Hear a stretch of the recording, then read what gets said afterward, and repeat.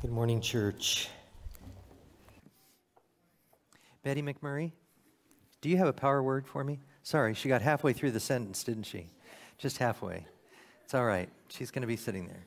So, wow, there are a lot of cards. Yeah, there's prizes right there, right there. Boy, look at all these. We just stuff the bullet. Look at here. Look at here. Betty, wait. There's more. You know, if the kids only knew this, they would raid the pulpit after hours. What we got here? Okay. I don't know this person. Well, it doesn't matter if there's a name on here. Lena, L-I-N-A, Lena. Who's Lena? What? Huh? She lives in Korea. She went back. Oh, that's the... This is going to cost a lot of postage to send her one of those. That's right. That's right. That's right. Oh, I don't think Kevin's here today either. Kevin? Kevin? Not here today. Oh, dear, I'm sorry. It's going to go back to Joshua. Just watch. Oh. Emily. Do we have an Emily? Why is it that the children that came last week are not here this week? There are other children here this week. Okay. Yeah. No, are you kidding me? Okay, well, stand right here, because Joshua, would you just go sit with Betty and figure out one of these prizes? Don't take them all to your seat. You get one. Now go talk to Betty about it. Man, I don't know. Your parents are going to have to build a bigger house. The power word this morning, for those of you young people that are counting, is kingdom. K-I-N-G-D-O-M, kingdom. So you can write that down every time that I say that word, and you hand it to Betty or me at the end of the service, and we'll do that. And this morning, our message, you know that we've been, several weeks ago, I decided to preach a sermon on the Lord's Prayer, and as I got into it, it just became multiple sermons. So thank you for taking this journey with me as I really try to understand what the Lord is saying to us as he teaches us to pray. So let's pray the Lord's Prayer together, if you would, with me. And close your eyes if you've memorized it. The lyrics are on the screen if you haven't, and let's pray together. Our Father, which art in heaven, hallowed be thy name. Thy kingdom come, thy will be done, in earth as it is in heaven. Give us this day our daily bread, and forgive us our debts as we forgive our debtors. And lead us not into temptation, but deliver us from evil. For thine is the kingdom and the power and the glory forever. Amen. Today we're going to talk about just three words, thy kingdom come. What do we mean when we pray these three words, thy kingdom come? Well, first, thy is Old English for your. We're addressing God and using the second person possessive pronoun for you English buffs that are here. In other words, we're talking to God about a kingdom that belongs to God when we say, thy kingdom come, your kingdom, Lord, come. Now, at first flush, it may seem like we're ordering God around, like a parking attendant or a traffic cop that says, you here. But I don't think that's the sense of how Jesus would teach us to pray. We're not saying to God, you come. It's more like, it seems to me, like an invitation to God for God and his kingdom to come and be established in and over my life. But more of that in just a moment. The second word, kingdom. What is a kingdom? You know, a lot of us use that word kingdom, especially in the church context, almost interchangeably with country or nation. But a kingdom is different than a country and a nation. Obviously, the kingdom we're talking about in the Lord's Prayer is a kingdom not of human origin. It's not a kingdom with castles and moats and knights and ladies in waiting, shining armor, all that stuff. It's not that kind of a kingdom. It's a spiritual kingdom. It is God's kingdom. So when we think of that word kingdom, it actually comes from the Greek word basilica. Isn't that interesting? Basilica. Now, basilica, the Greek word that in English we pronounce basilica, actually means royal power or kingship or dominion. So isn't it interesting that a word that is translated royal power is also the same word that in the Roman Catholic Church is used for special churches that the Pope has set apart as a special basilica. We think of the most famous and well-known basilicas, of course, St. Peter's Basilica in the Vatican, but there are basilicas around the world.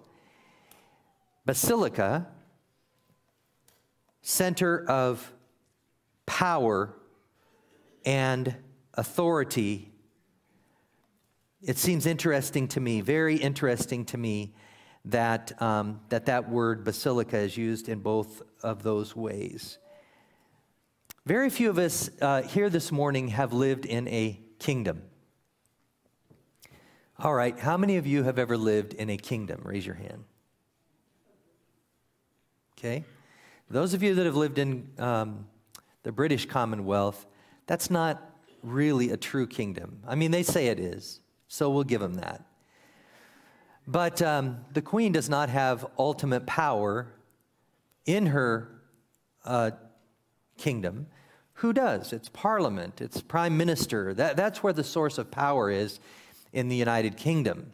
So we call it a kingdom, but a kingdom usually has one ultimate power leader, and that would be the king or the queen. I've spent only a couple of weeks in a true monarchy, and I'm going to tell you the story if you're up for it. I went on a mission trip to the only kingdom in the South Pacific. It's the kingdom of Tonga.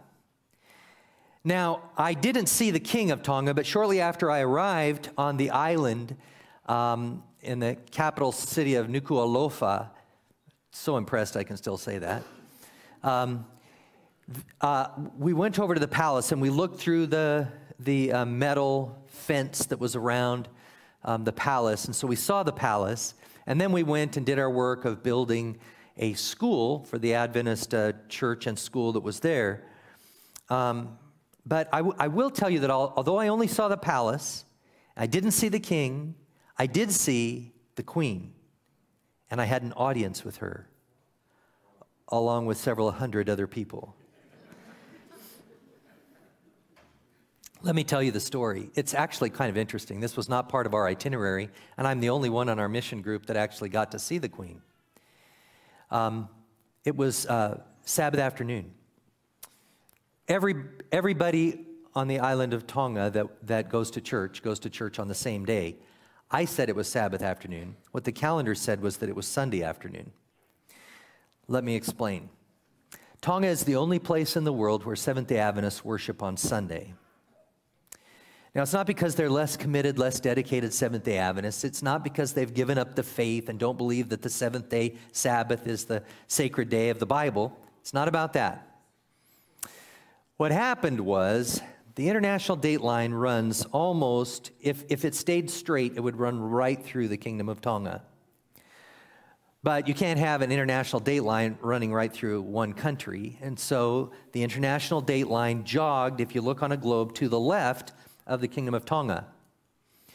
Well, Tonga does most of their business with Australia, New Zealand, which was on the other side of the international date line. So one day the king got a wise idea and he said, why are we doing this? Why? The line could be on either side of our kingdom. So I am going to say now that the line is on the other side. That's what kings can do. They can just say so. And so somehow it got communicated. Now you look on your globes and the international date line comes down and it now jogs to the right. Well, what did that do to the calendar in Tonga? What it basically did was shifted everything by a day. So now what used to be Sunday was now Monday, and what used to be Sabbath is now Sunday. Now in Tonga, all of the other Sunday-keeping churches, Methodism is big in the islands. In fact, the king and queen were Methodists. The Mormons have a large presence there, the Roman Catholics, Jehovah's Witnesses, other Protestant organizations, Anglicans, etc., have a significant presence in Tonga. And so when the calendar got changed, what did all the Sunday-keeping churches do? They didn't want to keep worshiping on Monday. Besides, the king had told everybody they have to go working on Monday. So they went over to Sunday. What did our dear brothers and sisters in the Adventist faith do? They said, no king is going to tell us what day is holy. We serve God, not man. We're not going to change anything. We're going to continue to worship on the same day, the seventh day Sabbath, and the king can call it whatever he wants. We're going to keep worshiping. Problem is now that is Sunday. And so I talked to the pastor on Tonga, had such an engaging conversation with him. He is not Tongan. He was from one of the other South Pacific islands. He's so frustrated. He says, evangelism here is impossible. You try to preach the Sabbath, and it doesn't make a lick of sense to anybody. You need to change your head about the Sabbath, but you don't change your day. It was great. So anyway, it was Sunday afternoon, but we had been worshiping on the Sabbath, the Tonga Sabbath Sunday. And so after potluck, we were chatting. The church and school is on the main road that goes through the Kingdom of Tonga. It runs along the sea. And suddenly down the highway a ways, we heard music. So we're all curious. We're looking down, and there's a parade. It's coming right down the highway. And people are holding banners, and there's some people with musical instruments or guitars, ukuleles, things like that. And they're all singing, and they're marching down toward the center of the capital city of Nuku'alofa. Well, I'm looking at this parade going by, and I said to the people that I was with, I said, what is the parade about? Even though the banners were all in a different language, and so I couldn't understand. And they said, we don't know. And so I thought, well, the people in the parade must know. And there's just these throngs of people walking, and every once in a while, banners. And so I go out and I start walking in the parade, and I'm asking these people. And I find somebody that speaks English. I said, what's the parade about? They said, well, we're all Mormons, and we're going to see the king. So I said, I can be a Mormon for a while. So I fell right in with them.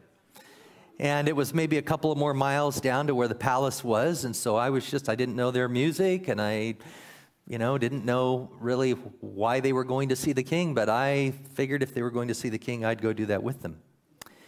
So we got to the beautiful, ornate gates that opened up onto the palace grounds. The guards swung the gates open, and hundreds of Mormons and Jim McMurray go walking into the palace grounds. It was raining that day, and so we sat down. Most of the people that were there just, you can't stand. You have to sit because that's how you display reverence and honor. And so they all sat down in the sopping wet grass. I found a little tiny retaining wall, and I quickly found a place and sat there so I didn't have to sit in the wet grass. And I was intrigued by what happened next. They had brought these gifts to give to the king. The king was not in residence, and so it was the queen that we were meeting with. And they had this just stacks and stacks of firewood. That was one of the gifts that they were giving the queen. And another was a wooden container box with a huge hog, boar hog, in this container. And so she comes out on the porch, and she has somebody that is her spokesman that does all of the negotiating and speaking.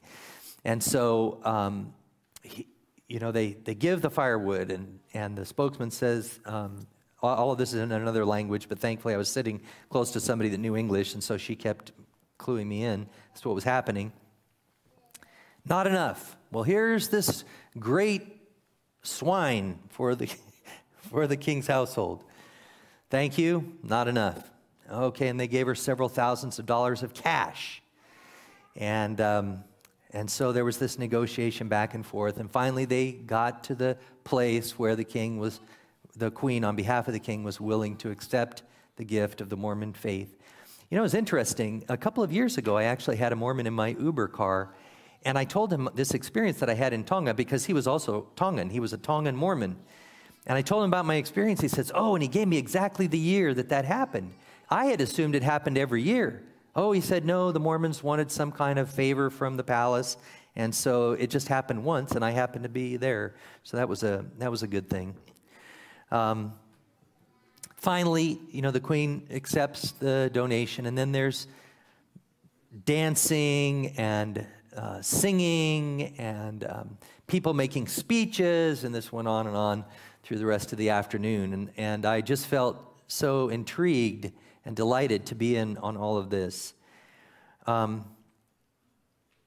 It's interesting that you can't go swimming on the beach in Tonga on Sunday.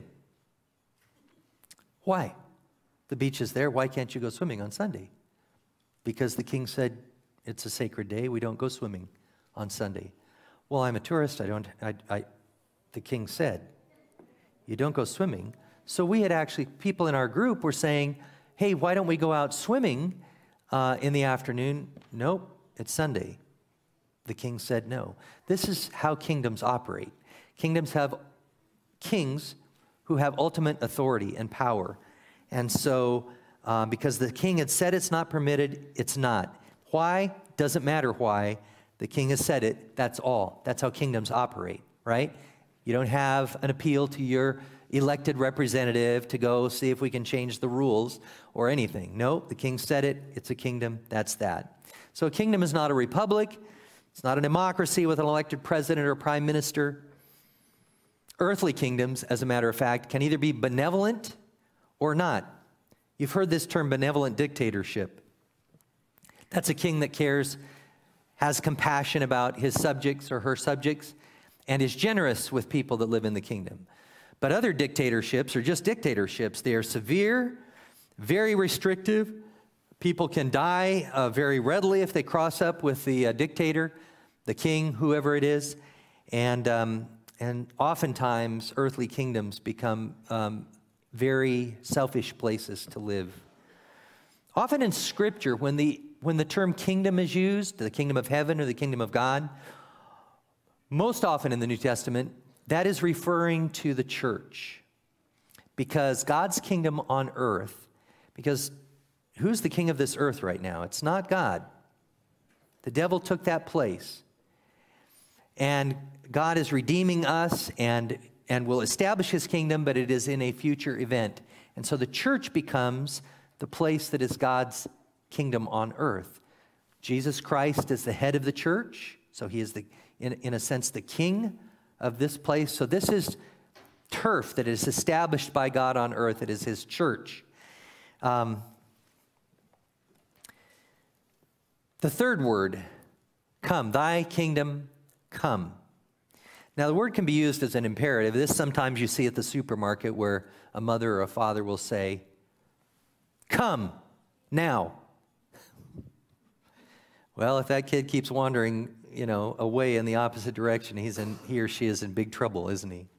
That's an imperative command. Come, you come. But that's not how it's used in the Lord's Prayer. Come can be used more as an invitation, right? Come. Come sit at my table for potluck. Come over to my house this evening and we'll play some table games. Come enjoy my hospitality. That's more of the sense of that word come in the Lord's Prayer. But there's a third way of looking at it, and it's the way that I think that the Lord intended when he gave us the Lord's Prayer. Not an imperative, you come. Not an invitation, I invite you to come. But more a use of the word come is a sense of submission to God's will. Sense of surrender. In other words, God, who is sovereign over all things and over me, may your plan see fruition and reality. In other words, I surrender to you. I ask you to come in a sense of coming and living your life through me. May it be according to your will, that kind of come. I surrender to your plan, your will. So to pray thy kingdom come is to pray for God's reign and his rule to come. Now it seems to me as I was praying and looking at this passage that when we say thy kingdom come, we're really saying to God three different things in terms of how his kingdom comes. First is personal. Second is pervasive. I'll say more about this in a moment. And the third is prophetically coming in the future. So Praying thy kingdom come personally is to pray God's rule and reign to be experienced in my surrendered heart and life right here, right now. Come, occupy the throne of my heart.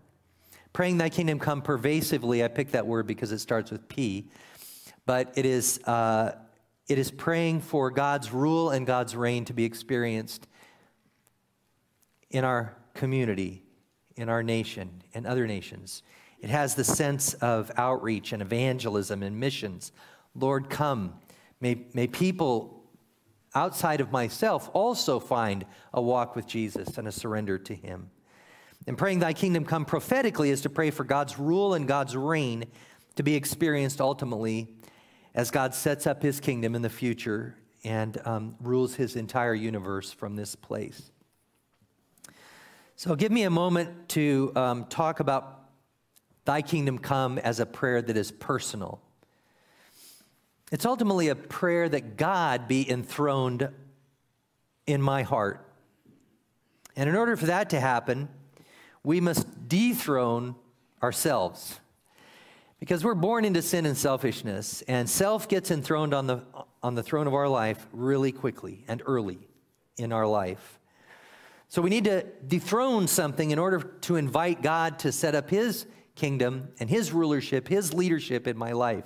I have to dethrone my lust. I have to dethrone my ambition. I have to dethrone my selfishness, my craving for wealth, my ambition for recognition or popularity, quest for power and control. Those things have to be dethroned if we're going to invite God's kingdom to come and for God to set up his throne in my own personal life. So when we pray, thy kingdom come, it's an invitation for God to be enthroned in our hearts. Now, a lot of us probably are a bit uncomfortable with that idea. We want a Jesus that we can mold into our image. I remember a friend of mine in college actually said that out loud to me. She had grown up in an Adventist Christian home and family, gotten a Christian education all the way through, and then left the church and ultimately had rejected Christianity. And I was talking to her some years later and chatting, finding out how's your life going, what's going on, She was attending a Episcopal church, as I remember. I said, oh, I wanted to hear more about that because I knew she'd rejected God. She says, yeah. She said, this congregation allows me to kind of create God that fits the needs of my own family. So I can kind of create God that I need God to be for me. Oh, I think I just heard her say, I create God. What's upside down about that? So a lot of times we do that, though. We want to create God. We want to mold God into our image, something that's comfortable for us, not surrender ourselves to his will for our lives, but to ask him to make things comfortable and form him into our needs. But if you want to know the Jesus of the Bible, and if you want the Jesus of the Bible to be your king, you need to relinquish that throne and get off of it in your own heart and give it to him. How do we do that? Well, through prayer. Prayer is that constant connection with God where I can invite God to come in. You know, I hope that you do this. I do this a lot. Sometimes for the most mundane things. Maybe I'm driving and the light turns green right before I get there. I'll just say, thank you, Lord. Now that seems kind of ridiculous to you, but it's this idea for me, this idea of kind of staying in touch. And so when good things happen, you know, Betty has heard me say this 1,000 times. Oh, I must be paid up on my tithe because this good thing has happened.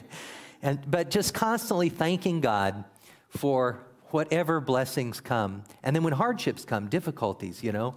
Now I've waited through 3 rotations of the light before I get through the intersection to be able to still say, Lord, I'm learning patience now. I hope you're happy about that. But to be able to stay in touch, right? This idea of praying without ceasing is not on your knees with your hands clasped. It's just staying in touch with the Lord. Thy kingdom come. So we invite him through prayer. when we find that we have just thought or done something that was rude, unkind, thoughtless, selfish, to be able to say, Lord, that's not what I want to be doing. Please forgive me for that. Maybe I need to ask a person for forgiveness. And beyond prayer, just having an attitude of surrender and submission. That's what it is to have a king ruling your life, is to be in submission to that, being under that. We yield ourselves to him so he can live through us. He demonstrates his love, his grace, his mercy, his power in us and through us when we are surrendered to him. When we're sitting on the throne, he's not going to do that as much because you take the credit for it. And God wants us to be praising him and giving him the honor and glory. In Galatians, Paul writes, I've been crucified with Christ, and I no longer live. This is the picture of full surrender. I no longer live, but Christ lives in me. The life I now live in the body, I live by faith in the Son of God, who loved me and gave himself for me. For we are God's handiwork, the scriptures teach us. God's handiwork. By the way, if you are ever thinking about taking your life, don't do that. Think of this scripture. We are God's handiwork. You have been created in the mind of Christ, and with his hands, he has built you from the very beginning. You are God's handiwork. He has sculpted you. He has made you. You are worth something. Don't snuff that life out. Give God the praise and the glory for who you are. You may not think your nose is on your face just about right, or whatever it is, or somebody said something nasty about you. You are God's handiwork. Let's read on. We are God's handiwork, created in Christ Jesus to do good works, which God prepared in advance for us to do. So we are here to be a blessing to others. We have this treasure in jars of clay. Why does the scripture use that terminology? Well, you and I, at the end of life, if we're buried, turn back into dirt over time, don't we? All of this that is so vibrant, full of energy and life, some of us more than others, all this that is thinking and aware and perceiving and touching and changing things around us, when we die, all of that turns back to earth, the clay. And so the Lord uses this imagery in talking to us and says, you have this treasure within. What is your contribution to it? You are a clay jar. God says, I have put my spirit within you. You have this treasure in jars of clay. That's you.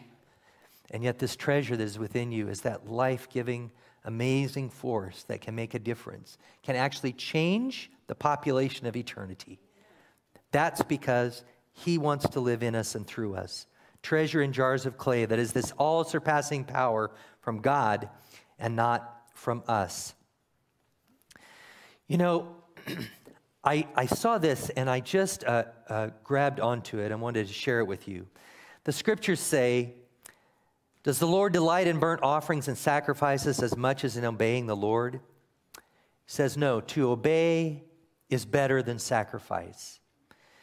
God set up the sacrificial system to remind us of the sacrifice of Jesus that was coming. Pretty soon the people just were doing it as a rote routine. They weren't worshiping anymore. They were just doing it out of blind, Grandpa did this, Dad did this, I'm going to do this. And so the Lord said to us through our forefathers, to obey is better than sacrifice. You know, I was sitting down in the Estacada church during Children's Story. I was just, do you ever do this? Do you ever just open your Bible and let your eyes just fall on a page and say, Lord, speak to my heart this morning? And this is the scripture that came, and I don't have it on the screen because it just happened. And it says this in Hebrews chapter 13 and verse 14. For here we do not have an enduring city. Here we do not have an enduring city. Look, the biggest cities, the most powerful places on earth, they are not enduring. They're temporary. Here we do not have an enduring city, but we are looking for the city that has to come. This is the next piece, the prophetic piece, right? Talking for the city to come. Let us continually offer to God a sacrifice of praise, the fruit of lips that confess his name. Now, let me just explain this a little, because this just really spoke to my heart. Let us continually offer a sacrifice of praise. This is the kind of sacrifice that brings joy to God's heart. It brings a smile to his face. Don't ever think that what we do in church before the preacher gets up is preliminary to church. It's not preliminary. I've heard many people say, well, these are just the preliminaries. We can talk in the lobby because that doesn't matter. What matters is when the preacher gets up and opens the scripture and whatever. No. What does God say in his word? Let us continually offer to God a sacrifice of praise. Church is about sacrifice. We've talked about that before. In the Old Testament times, people would come. They didn't sit down and listen to a lecture from the Torah. They came to offer a sacrifice to cover their sins, the blood of their sacrifice to cover their sins. All church was an offering. That's the whole thing. Every once in a while, somebody suggests, well, can we get rid of the offering, just put a little box in the back? It's like, you get rid of the very thing that church is. Church is about sacrifice. That's what church is. Maybe this preaching is preliminary. It's called foolishness. The Bible calls preaching foolishness. So, let us continually offer to God a sacrifice of praise, the fruit of lips that confess his name. So when we are singing praises to the Lord, that is sweet sacrifice to God. He loves that. It puts a smile on his face. Do not forget to do good and share with others, for with such sacrifices, God is pleased. That's Hebrews chapter 13. So, John chapter 14 and verse 15 says, if you love me, keep my commandments. So this is pure worship, right? Is we come and we enter into a surrendered, submissive relationship with God. That is worship. We praise his glory, his name, his goodness, what he has done. We express our thankfulness. He says, if you love me, keep my commandments. If you love me, this is what surrender looks like. Do what I've instructed you to do. So, yes, we look forward to the reign of Jesus in the future, but we are literally citizens of the kingdom of heaven now. We are citizens now. Now, that is good news for those of us that like staying in touch with what's happening in politics in our country. Your citizenship is not here. It's there. Does that give you some kind of peace? You don't need to worry about what's going on here. God has taken credit for setting up kings and rulers and taking them down. Let God worry about it. Don't you worry about it. Don't be wringing your hands and, standing on the street corner with a poster of your favorite whatever. You don't need to do that. Your citizenship is not in this place. Your citizenship is in heaven now. We are wayfaring strangers. We are strangers in this place. Our home is heaven. Amen? That's where our citizenship is, and that's what we look forward to. So when we pray, thy kingdom come, we pray pervasive. That's the word that I choose, pervasive. It just means that we're looking for God's kingdom to be established outside of our own self and home. We want to see his kingdom grow around the world. And so this is evangelism and outreach and mission. We want to see God's kingdom established. When we pray, thy kingdom come, we get to help make that happen by funding missions, by going places, by encouraging others, sharing a Bible study, whatever it is. We're passionate about seeing God's work grow in this world. And we want to see it advance in the world today. And we can have a part of seeing all of that happen, spreading the word. When you and I are convicted about how important it is to be a light shining in a dark place, there are lost and dying people in the world all around us. We begin to get a passion about doing something about that. And we go into the world, we spread the gospel message, we touch people. One of the things that I enjoy about the life that God has called me into right now is that I get to move people, maybe just an inch toward Jesus frequently. Just moving people, one conversation at a time, moving them toward Jesus. Let them be under the guidance and influence of the Holy Spirit for the next step. God will use somebody else to take them the next step. How often my heart just rejoices as I'm able to talk about the Lord to people that they're not religious people at all. And they're coming to appreciate and acknowledge that God is alive and he's doing something in this world. So, when we're convicted, then we will have this great desire to see others saved. And we'll do what we can to help that happen. Mark chapter 16, go into all the world, preach the gospel to all creation. Matthew 28, therefore, go and make disciples of all nations, baptizing them in the name of the Father, the Son, and the Holy Spirit, and teaching them to obey everything that I have commanded you. Surely I am with you always to the very end of the age. And the last part of that, see, God equips us. He doesn't just call us and then make us feel guilty for not accomplishing his calling. He calls us and then he equips us. He gives us the resources that we need to accomplish the mission that he calls us to. He promises that. Acts chapter 1 says, you'll receive power when the Holy Spirit comes on you. And you'll be my witnesses in Jerusalem, Judea, Samaria, and the ends of the earth. He's talking to people he's talking to people in the first century, right? This goes way back to the beginning of Christianity, and he's telling them, you're going to be my witnesses here, in the next county, in the next state, in the next nation, and around the world. Jesus is assuring them of that, but he doesn't just say this is going to happen. He says, I am going to give you power. The Holy Spirit will empower you to accomplish this. Here are these largely uneducated. They've been educated by Jesus for the last 3 years, and Jesus is telling them, I'm going to take care of giving you the power that you need to accomplish what I'm calling you for. I am not ashamed, Paul says in Romans chapter 1, I am not ashamed of the gospel of Jesus Christ, because it is the power of God that brings salvation to everyone who believes. So the question we need to ask ourselves when we think of praying the Lord's Prayer, thy kingdom come, is what are we doing to respond to that call? What are we doing to help the kingdom of God come to our world outside of our own self and our own family? I'm not ashamed of the gospel of Christ. This prayer is also a prophetic prayer.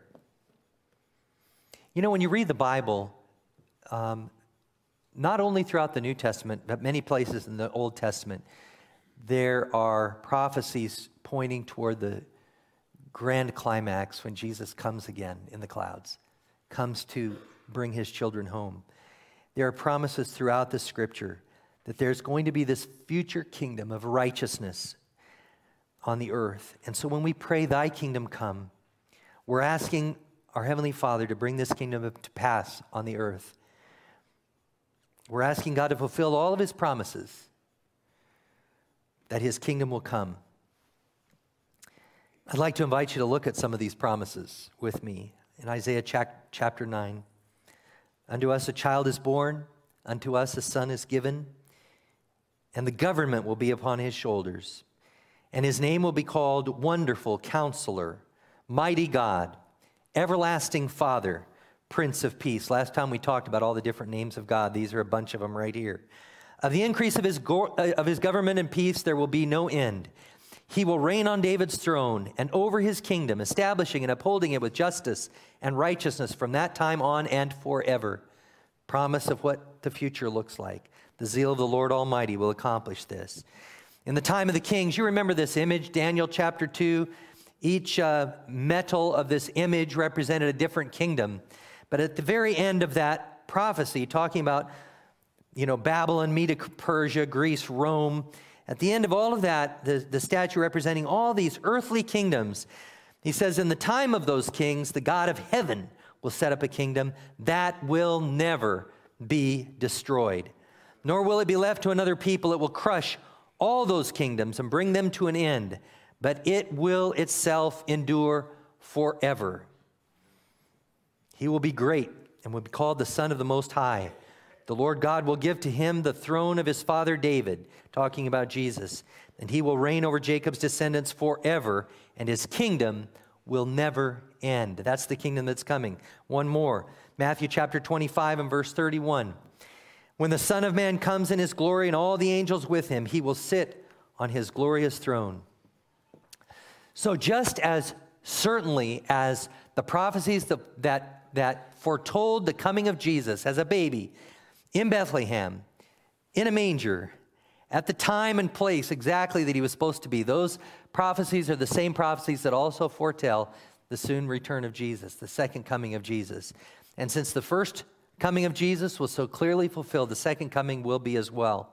There will be a day when his reign and his rule, his power and his glory will be set up here in this earth. His righteous kingdom will be established. Now, the future is going to be vastly different from any kind of nation or country or kingdom that we have observed on this earth. No nation has ever existed on this earth that is going to be like the kingdom that God is setting up here. Why is that? Well, we're selfish people, led by selfish people. It's always so curious to me how there's, in our politics in this country today, people are shouting at each other how the other side is so immoral. And it's the, pot calling the kettle black, I guess you could say.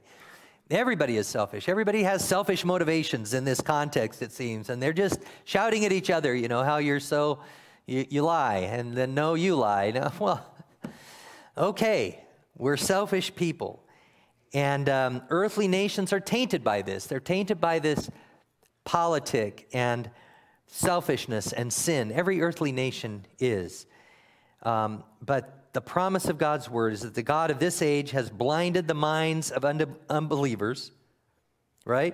Don't have your mind blinded right now. Don't be confused about what's really going on in the eternal perspective of things. The Bible says they cannot see the light of the gospel that displays the glory of Christ, who is the image of God.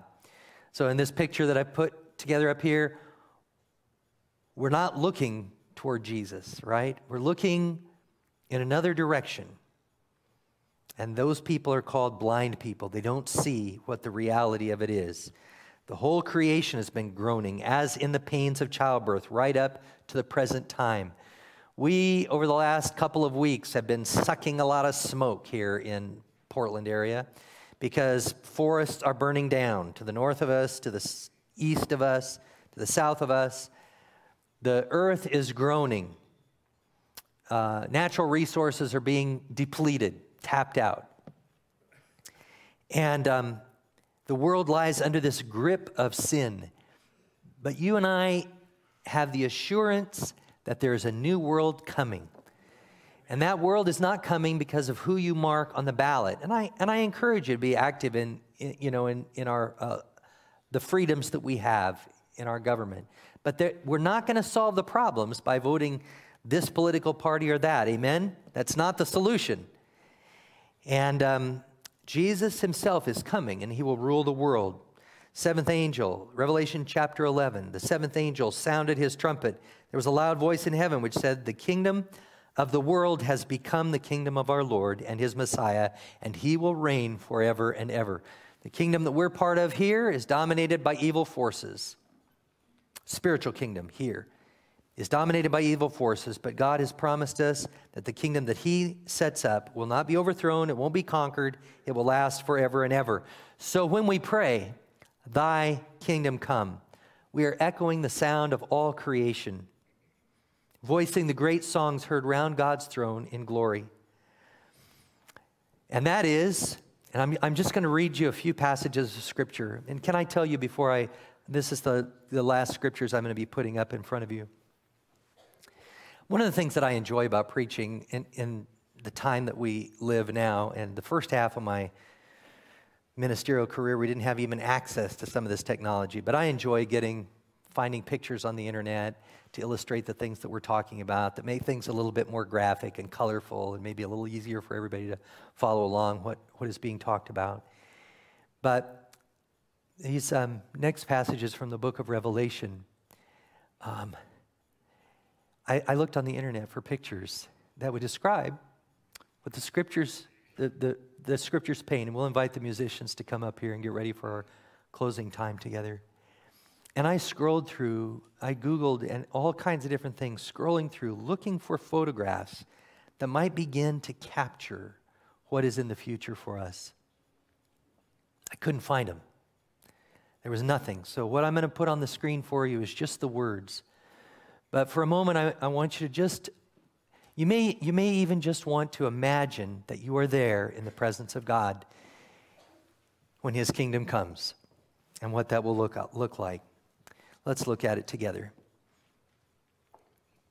Each of the four living creatures had 6 wings and was covered with eyes all around, even under its wings. Day and night they never stopped saying, "Holy, holy, holy is the Lord God Almighty, who was and is to come." And whenever the living creatures give glory, honor, and thanks to him who sits on the throne and to him who lives forever and ever, the 24 elders fall down before him who sits on the throne, and they worship him who lives forever and ever. And they lay their crowns before the throne and say, "You are worthy, our Lord and God, to receive glory and honor and power. For you created all things, and by your will they were created and have their being." Then I looked and heard the voice of many angels, numbering thousands upon thousands, and 10,000 times 10,000. And they encircled the throne and the living creatures and the elders, and in a loud voice they were saying, "Worthy is the Lamb who was slain to receive power and wealth and wisdom and strength and honor and glory and praise." Then I heard every living creature in heaven and on the earth and under the earth and on the sea and all that is in them saying, "To him who sits on the throne and to the Lamb be praise and honor and glory and power forever and ever." And the four living creatures said, "Amen." And the elders fell down and worshiped. When we pray, "Thy kingdom come," we're sharing the same desire that resides deep in the heart of God.